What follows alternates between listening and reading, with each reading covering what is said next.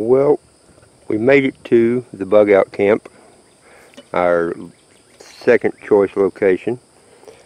We got camp set up, got the tube pulled out, and now it's time to find a good spot, open the tube, and see what we've got. There's going to be stuff in there we're going to need. So that is going to be the next order of business. See if we can get around over somewhere, get a comfortable place. Might even get up in the shade, see if we can see it good enough. It's awful humid here today in South Texas. No breeze.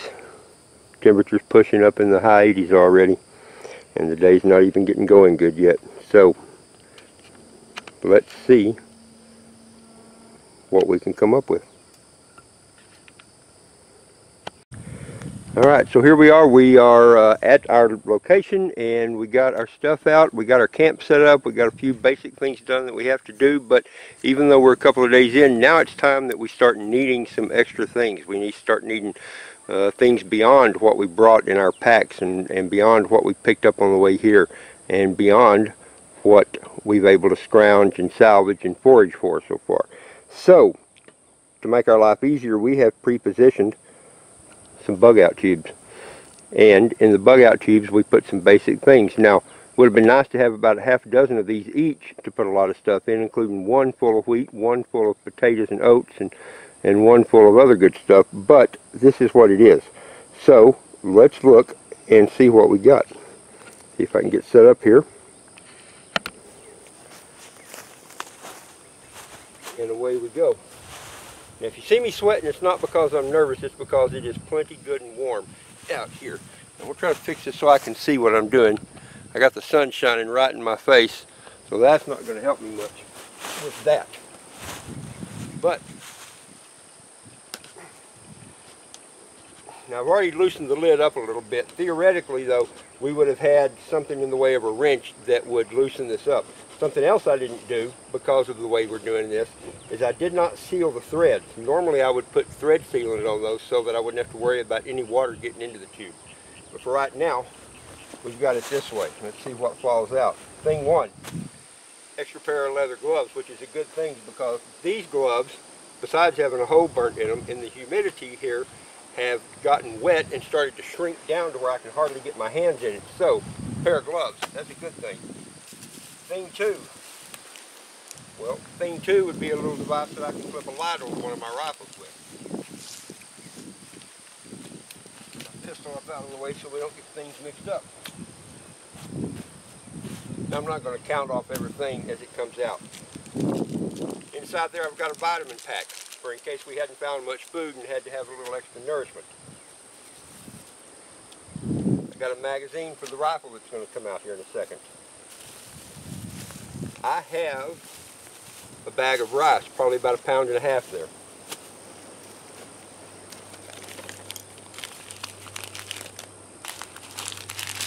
We've got a package of soup mix, vegetable beef in this case. Fairly healthy size. That would feed us probably 2 meals if we added to it right with some of the stuff we salvaged. A little bit of tuna. That actually sounds pretty good right now. Ah, here we go. I brought a first aid kit. I'm feeling kind of sickly. Well, I got some medicine for you. This is a plastic bottle. I didn't want to put glass in there. And as silly as it seems, besides being pleasant to have, this is also great stuff to pour on a cut or to trade with somebody if you came across somebody that was of a need. Wes and I were having that conversation just a little bit ago, how something like this is good trade stuff. But that isn't why I brought it. I brought it for medicinal purposes. I got a boo-boo. All right, let's see what we got here. I'll get something else out. I have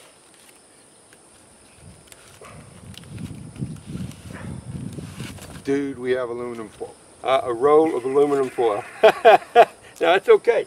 Wes is back here too. He's been wanting to see what I had in here. He was hoping I'd pull out, well, who knows. Wait, you didn't just, you won the prize right there.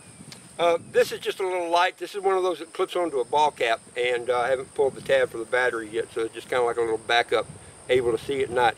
One of the things that has been most handy for us the last few nights is our headlamps. I had not realized how great of a thing that would be, having headlamps to be able to see around when we're walking in the dark, when we're trying to do things, be able to have hands free. I have, you know, I don't remember what's in here. Oh, I have Gatorade. I put some Gatorade in this thing right here that would hold it real good and fit in there. Cool. This is the grape flavored Gatorade. Not my favorite, but I had it, so I used it. So we got Tang and Gatorade. Awesome. Oh, I know what this is. We're going to open this up, and if I can find the end of the tape, Wes. I know it's here. Good grief. I did too good of a tape job. Is it middle diagonal bottom side to you? I'm guessing. Right there? No. Well, wow. Huh. You know what? I'm just going to get in from the side right here and it'll be all right. What's in there? Well, I have a couple of multi-tools, one of which will be of particular interest to you. They were sealed up in plastic like this in the hopes against getting water in there and just keeping them a little bit, besides it holds them a little bit more in place too so they don't shift around. But in here we have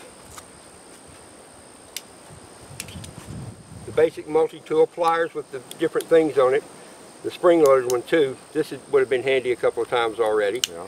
And we have specifically these guys here.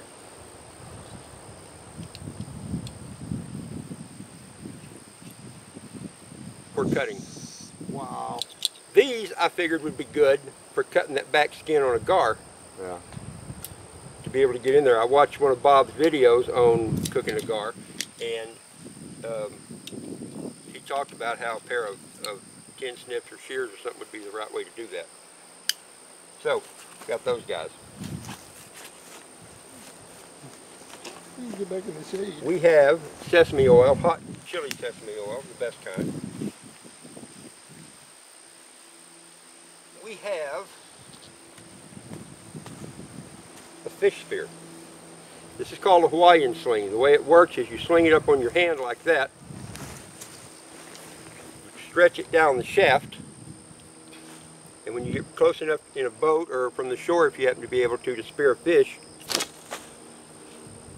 it does its thing. I could get us some little gar with that in the creek. This is the head for that. This is just a basic spearfishing head that goes on that. Alright. We have more rice, another couple of pounds of rice. We have some potatoes, dehydrated, sour cream and chives no less. We have noodles, Alfredo style with pasta and sauce, ×2. I can only hope, I can't see myself, I can only hope I'm in the right place here. Let me check you out. Oh, did you mean to turn this on? Wouldn't that be something? In fact, that wouldn't be a bad thing now that you said that. Make sure it's actually recording. No problem. Should show us. I'll bring y'all back in a minute. A bag of lentils, which has come open. Oh, can you hold it down a little bit? Can up a little bit more? And that way some? You were in the middle of the frame. Okay. Good. Wes is messing with me. That's good though. All right. We have a stock for a 22 rifle.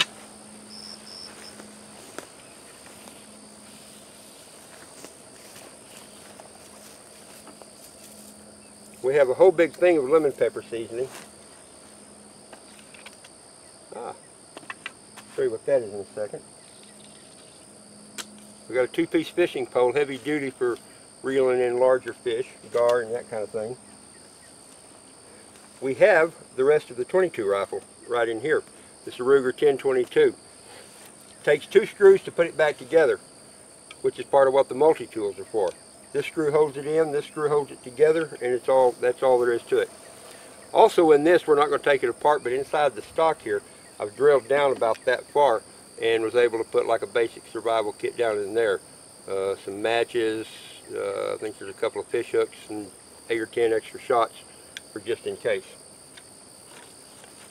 Should I undo this, or does everybody know what I... Everybody knows what to do. Yeah, that's what I thought. All right, the strings are to help get the stuff out of the bottom of the tube. Another magazine for the 22 rifle. The little folding saw here, kind of like that one you got. Just for the record, I tried to help them move this a couple times. The damn thing's heavy. Yep, I had it loaded up. The only way I could have gotten more stuff in there, and I thought about it, was just dumping loose beans and rice in there as I filled it up to take up the extra space. Not quite that saw that everybody talks about and says is great, but It's got a better lock than mine does. these are great saws. I've had these before. In fact, I had one that broke off about there. I carried it for years and years anyway, and even with that much of the blade, did pretty much all the cutting I needed to do.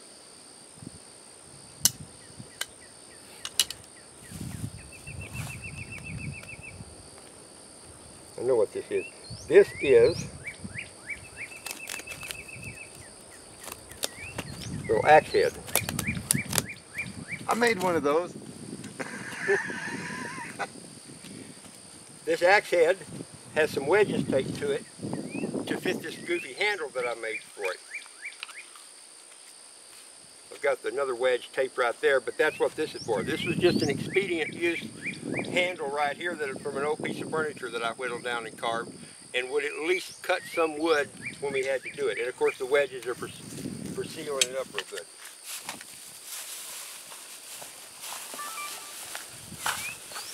This is just a bag of fishing stuff. I have line, and I have all kinds of things, hooks, little floats, swivels, steel leaders.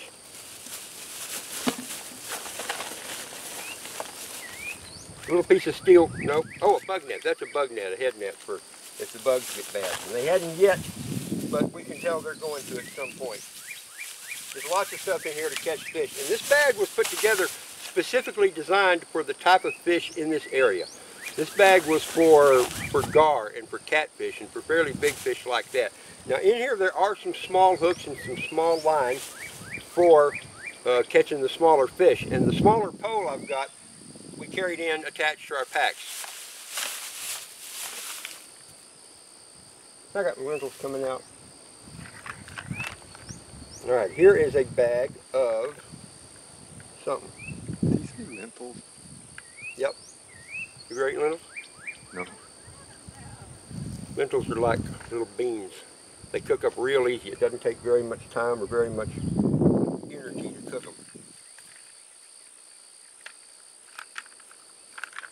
I've heard of lentils before. They're kind of good actually, especially with rice. But I've heard of littles too, and I've never seen one of those. All right, this is some more fishing stuff. The other thing is line, some fairly heavy duty tests, I think, yeah, 30 pounds, and some sinkers for getting the line down there, and this has the reel for that rod that we pulled out a minute ago, with some good heavy duty line on that as well. Well, that sun is warm. It is hot. You ought to be standing over here. This is stink bait. This was at the very bottom of the tube. This is one of the things I've been wanting the most, and it's been at the very bottom of this tube, waiting to get pulled out. But this is, you know, some people might say, well, that won't catch very well, that'll go bad. Well, it's already bad, I promise. It's real Sound bad. like it's going to rot. Yeah, yeah, it gets worse, but it don't get bad. It's already bad. I've actually had this jar of stink bait right here for 8 or 12 years, and it has not been kept any place special. So this is going to be just fine. And there's enough in here with the type of bait system I have called dip worms to last a long time. And we know it's worked because Wes and I have caught a couple of catfish with this stuff already. So that's pretty much it. Not Disclaimer on the scout mission. What's that? On the scout mission. Yes, exactly. Exactly, on a recon scout mission. So anyway, there you go. That's not a lot of stuff, but the main thing behind all this was having enough food for a few days and the ability to procure more food. Between a fishing pole and that 22 rifle and that little sling spear, that's going to get us a lot of food. We got the stuff in here to be able to make shelter with. We've got some stuff to cook with. Yeah, I didn't find it, but there's a big lighter down in here somewhere, so we could even build a fire. But we got that stuff on our packs too. So anyway, well, we've got the cached live traps already produced 2 animals. Yep. I mean, it's, yeah, caching's work. I mean, cash is like money in the bank. Yeah, that's pretty much. It's pretty much. stuff. Anyway, and by the way, this cache that we're talking about, in case you don't know and you didn't see it in the description, that's not C-A-S-H. It is C-A-C-H-E. It's a French word, cache, to... It means give stuff to Wes. Yeah. Anyway, that's it though. So, hope y'all enjoyed that, and looking forward to seeing comments. Thanks for watching.